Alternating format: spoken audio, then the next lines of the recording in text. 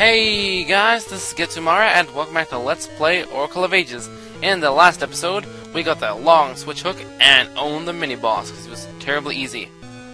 I also got a little bit ahead of myself. We don't want to drain the water just yet, so let's fill it back up. That's why I'm meeting you here. I figure I'd save you the trip. Because if you get lost here, you're going to go back and forth a lot. And I, for one, know that firsthand, and crap, I wish I had more Pegasus seeds. But I don't, so we gotta go back.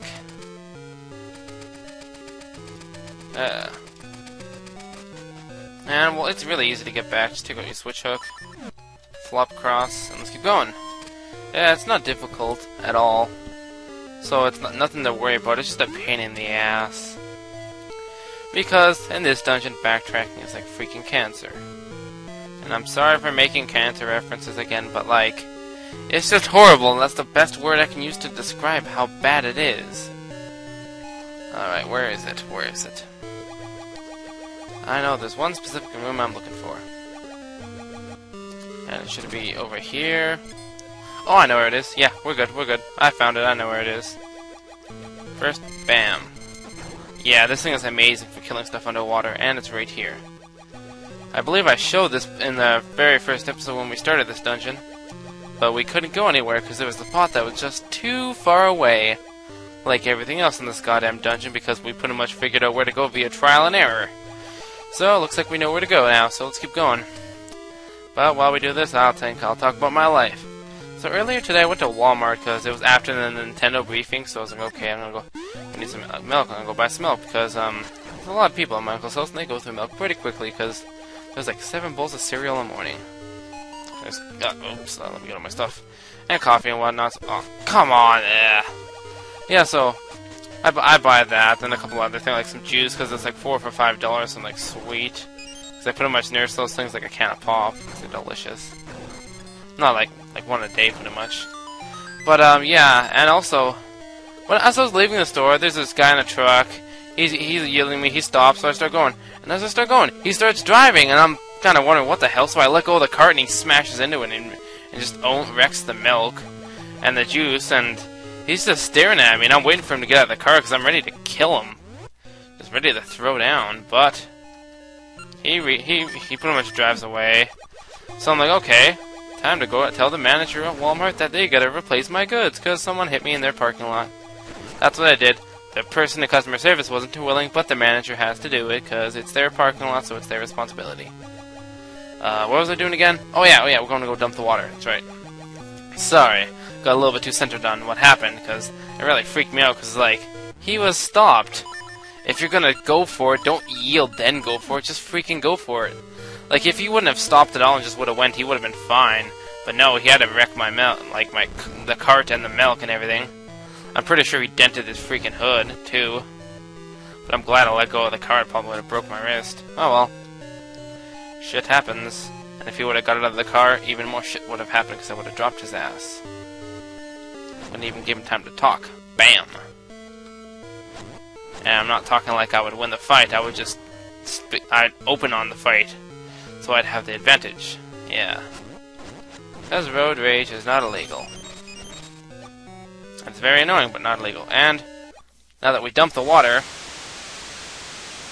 there's one thing we want to do. You hear water gushing out. Oh boy. Yeah, there's actually a small problem with this dungeon. It's about the water levels. If you raise them and drop them at not the right order, you'll encounter some pretty bad problems, and I'm pretty sure that's what's been, like, slaving me throughout this whole goddamn time. So now we need to go where we raise the water level. If I'm not mistaken, it's this way. Oh yeah, we're going the right way. But I just wish I had more Pegasus seeds because I love them.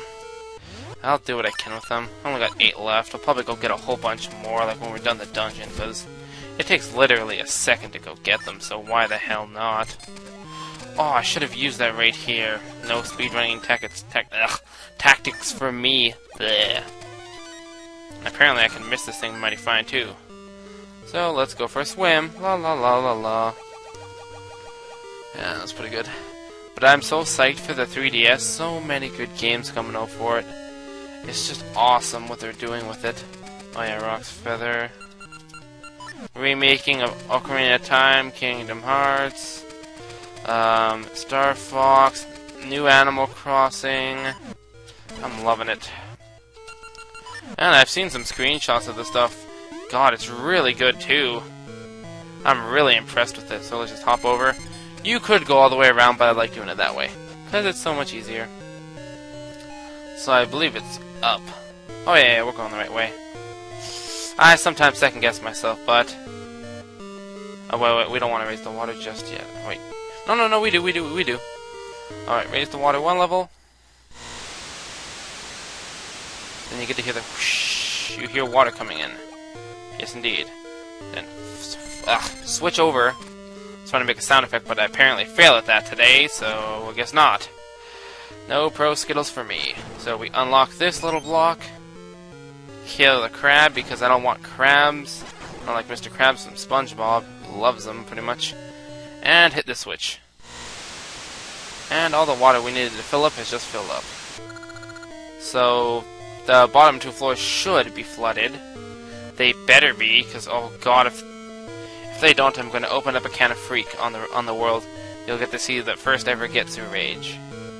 I'm hoping not to see that till Ocarina. Oh, no, it works. See, you can tell the water's right there. So, everything's crystal clear and perfect now. I know how to finish the dungeon now, because the rest is pretty much done for me. So, what you want to do is switch hook, or switch hook and not miss. Switch hook, and we get ourselves a fancy smanchy dancy key. Yay! And we need one more key to go where we need to go, so hooray. And no insanity for me, because I know what I gotta do now. Oh, sure, knock me in the staircase, why don't you? Ugh. Jerks. So, we know what to do. You know, jump down and keep swimming. Just ignore them, because I don't really care about them. Ow. I got a potion, I don't care if I take damage or not. Then we swim this way. Oh yeah, I don't think we can duck underwater. I'm pretty sure you can't go down a layer of water. I don't know. I'm gonna assume you can, so whatever. So we go this way. And just keep swimming. Avoid the crabs, you know. That's the one kind of thing we do not want. So switch hook, jump down, keep swimming. Swim this way. Ow, leave me alone. And I believe we want to go up. Yeah, there we go, up. And then we want to go in here. Oh god, oh god, oh god. Ugh. Just wanted to fire 2 fireballs away with 2 torches. But yeah, what we do is switch hook over here, and we get the last key we need. Success. Yeah. Now we're pretty much done. Well, we're not. There is a little bit left we gotta do, but it's not that bad. We've got the harder stuff of the dungeon done, so we can pretty much all smooth sailing from now. But, yes, getting here, if you get lost once, it can pretty much ruin you. That's what it did to me, and I was like, oh god, Getsu raging all over the place. It was like the equivalent of everyone at 3D, seeing the 3DS creaming their pants, but me, like, raging my pants. Yeah. Unfortunately, I'm pretty sure, the world's gonna be out of cream for a while because of what just happened. And what was unleashed upon the world. And yeah. But, I have a little bit of thought on Ubisoft. They kind of... Well, they didn't kind of. They failed hard. I mean, like, Shaun White snowboarding? What the hell is that? He's a professional snowboarder. Why would you make him do skateboarding? And I'm pretty sure I just said Shaun White snowboarding at the very beginning. If so, I'm sorry. But yeah. It's freaking retarded. He's a gold medal snowboarder. Why make a skateboarding game off of him? Just make another snowboarding one. I think I bought like the one he had for 360 for like $10 or something, and it was pretty fun because my friend likes snowboarding, so he's like, "Oh, cool, we should check that game out," and we did. And it's pretty fun. So yeah, no complaints there. But like, why skateboarding? Like, seriously. That's just like harmonics with that dance move for the kinetic.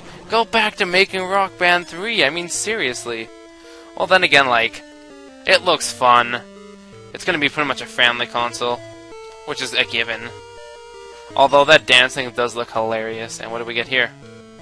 Oh boy, a Gacha Seed. How fun. And how very unimpressive. So we got one more door to open, and that's pretty much it. Then we go claim our delicious prize, which shall be the boss key. Oh yeah! We are pretty much done this dungeon. Now if I can only remember where the hell the boss room is. Yes, that's a challenge in itself. Finding the boss room. Actually, yeah, it's on the second floor, so it won't be that bad. Yeah, see, I pretty much just got lost. Thank God. I love the time limit. I'm glad I'm not a partner, because I'm getting lost towards the very end of the time limit, so it's kind of helping me out. Symbiotic relationship, YouTube, high fives all around. Well, not really. There's a lot of changes I don't like, so you don't get a high five. But anyways, we're out of time, so next time on Let's Play Oracle of Ages, we will finish the dungeon, so I will see you then.